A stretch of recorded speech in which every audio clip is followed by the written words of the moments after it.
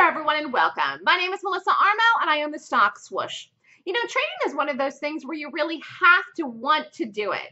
It's not something that you have to do, like brushing your teeth or going to work every day or, eating, sleeping, putting gas in your car. You have to do those things to get by. Trading is not something that you have to do, okay? You get up in the morning, if you decide that you want to trade, it should be something that you want to do, that's fun, that you're excited about, that you look forward to, that actually brings meaning and purpose to your life and your days. And it's fun. I mean, making money is fun. And particularly what I find fun about trading, there's two things. One, I obviously love making money.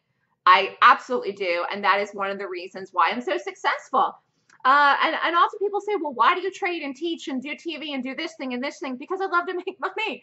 I mean, it motivates me. So if money is something that motivates you, then you've got to do it, because obviously it's not something that you have to do.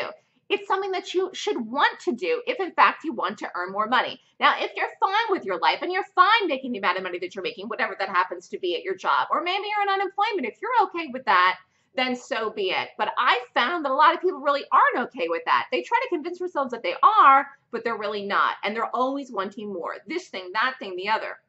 At the end of the day, trading is fun because you make money. But for me also, the thing that I find fun about trading is that I like to be able to predict what's going to happen in stocks and the market before it does. Like this week, the market fell. I predicted this. I totally predicted this.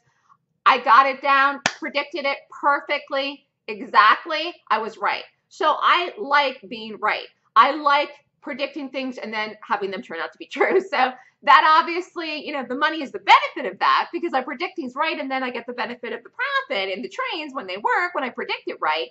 But in order to make money in the market, you've got to be able to predict whether something's going to go up or down. And that's how you know whether to go long or short. And so that's something that I love about trading. But getting back to what I was saying at the beginning, trading is not something that you have to do. Absolutely not. And it's not for everyone either. Like my sister, for example, would never want to trade in her life. She has no interest in it. In fact, she doesn't even want to hear me talk about it in the market or anything, quite frankly, which is hilarious. But at the same time, she used to be a teacher. She's not right now, but she was for a long time. I would have no interest teaching little kids. So, everybody likes to do different things. But if you're one of those people that enjoys trading and you like reading charts and you like making money and you love the market and you have a passion for it, then go for it. Stop waiting around. Every single day now seems precious ever since COVID. If you're a healthy person or you lived through COVID, wherever you are in the world, and even now when you look at the world and you say, gosh, I'm so thankful for everything that I have, a roof over my head, I can feed myself and all of the rest, we have to make our lives count. We have to do things that uplift us, that actually bring joy and excitement to every single solitary day.